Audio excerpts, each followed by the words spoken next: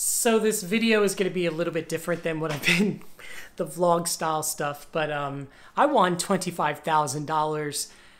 Thank you to Karamo Brown from Queer Eye. Thank you to Zelle Pay. I'm going to explain in this video how I won $25,000 and what I'm doing with it. This is amazing. Ugh, can't wait to talk about this with you guys.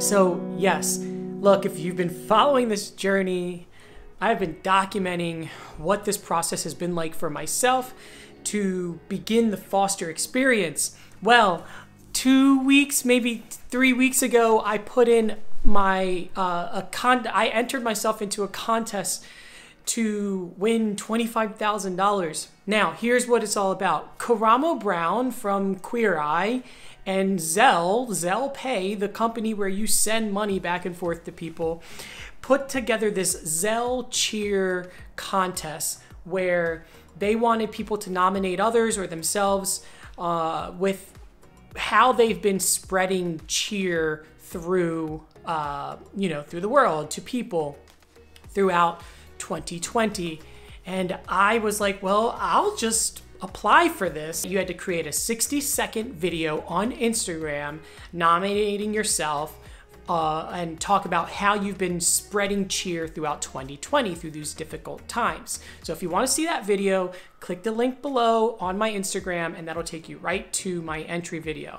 Well, turns out I actually won, and Karamo himself actually picked me to be one of the 3 winners who were awarded $25,000 from Zelle and Karamo.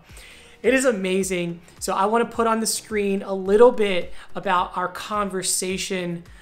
This was broadcast live on Karamo's Instagram and Facebook. So here's a little bit of our conversation.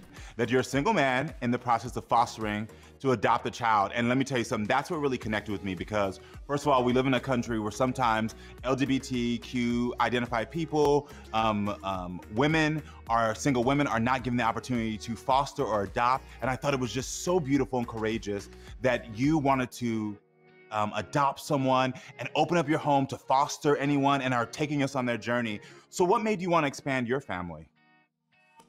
Well, I think it's, you come to, because this question gets asked to me a lot. So you come to the point where you're just like, you want to have children, and being a gay man, it's not something that I always knew I wanted children. However, I did not know how that was going to manifest itself.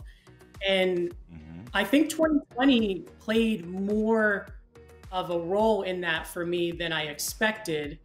And maybe it was just through contemplation of, what I'm doing with life and the amount of time you had to be at home and be with yourself. And the more I got to thinking about life, I just said, like, why don't I do this?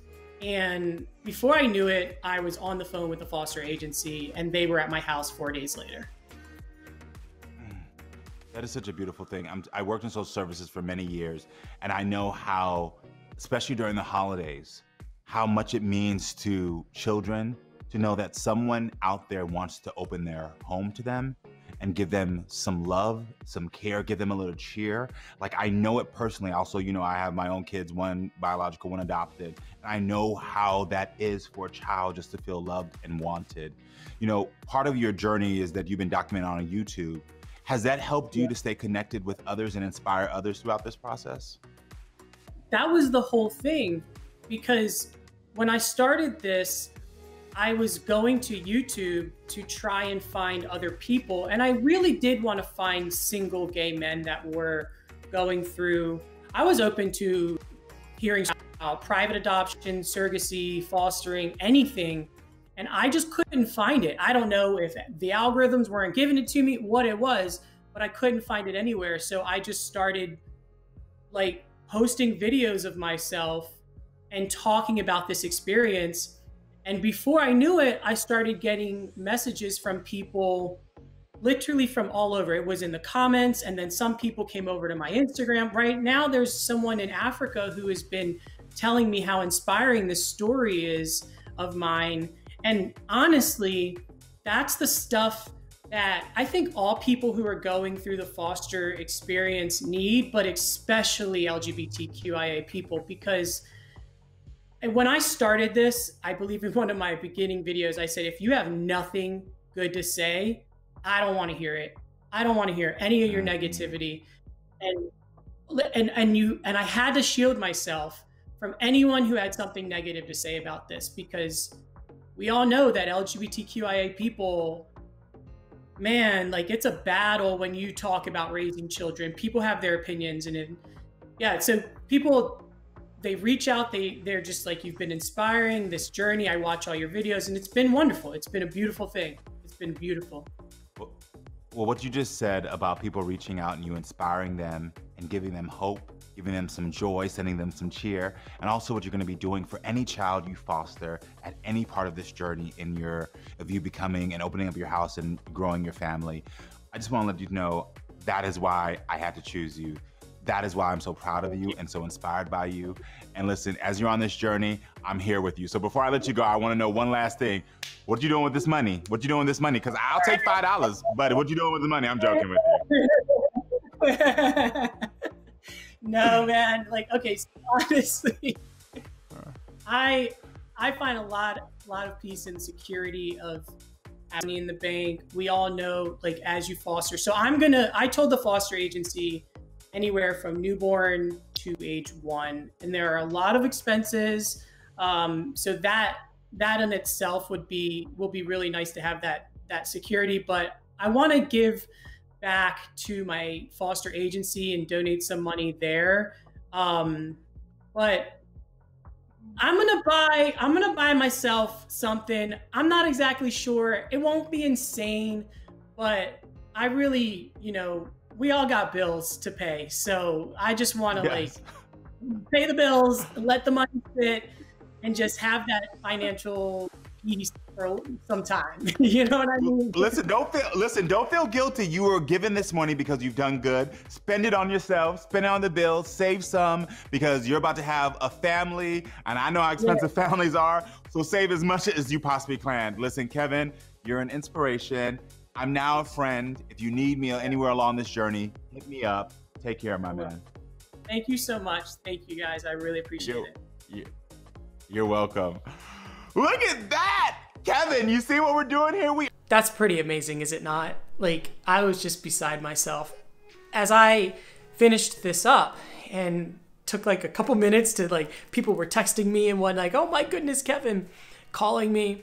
And I just took a couple minutes for myself. In my other videos, I talk about how I was planning on adopting, private adoption first. Well, when I was in that process, I met Amy because I was, like on YouTube, and I was like, oh, let me see what people are doing. She had a video about adoption. Amy told me, you're going to find that you're going to become a voice for adoption, that people are going to ask you questions because they don't know much about it. And I heard that, and I get, like, I've heard things like that in the past and people explain things like that, but I didn't get it fully, I think, until now. Because since I started documenting this, people do reach out. You guys see it in the comments of the videos, people reach out. I get private messages on social media, on Instagram and whatnot, about my experience, and people asking me, hey, can you tell me about fostering? What do I need to do this? And that is the point of this channel, to talk about this experience. And now, the money is fantastic, right? The money is like outstanding. Like, that's huge. And now, parents.com, they want to interview me. And that interview is actually out today. So you can check out that interview, and it's in the description below if you want to check it out. They want to interview me and talk about me fostering as a single dad, a single person. I wanted to raise a child. And now all this cool stuff's happening. And my friend, Michelle, who I talk about in my videos quite often, she said, Kevin, the reason this is happening is because it's supposed to happen. And I think she's right about that. I think she's right about that. So now, I've got this money and I'm going to donate some of it to my foster agency because I want to give back. And also, I've got like this wonderful cushion so that when a child's here, you know, parenting's expensive. I don't care how much money you have, parenting is expensive. And it's nice to know that like that is like taken care of. I'm working on a video that is documenting my entire journey about the waiting process, waiting for that phone call to come through, because I've been approved and now it's just like waiting for them to call me for a baby. That'll be out soon. And I'm literally like every day just spending time documenting my thoughts, and it is up and down. It gets to be like anxiety provoking, but it also is super exciting sometimes. And that's coming out soon. But thank you guys for watching this.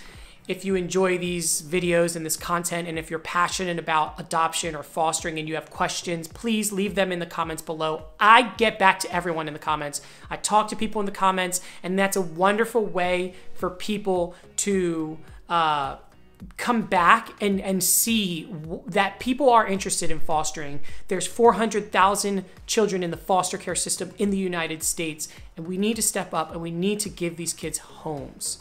These kids need healthy homes that they can live in. So that's it for now. Thank you everybody for watching. Stay tuned for that video coming up. Check out the description because there's a lot of content in there. And please comment and let me know what you guys think about this. All right, peace out.